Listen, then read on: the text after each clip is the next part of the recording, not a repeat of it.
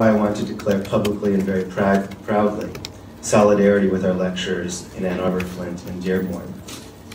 Let me be clear. I believe that our lecturers are being exploited.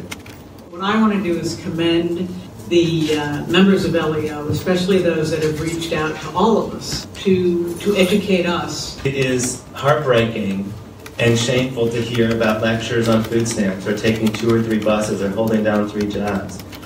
At a typical board meeting, we approve tens, sometimes hundreds of millions of dollars in construction-related projects. And those are important. Appropriately, we don't hesitate to invest in these buildings, but we also shouldn't hesitate when it comes to our people.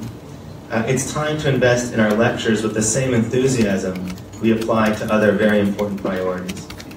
You've done this in a way that makes us want to work with you and makes us sympathetic to what you bring forward.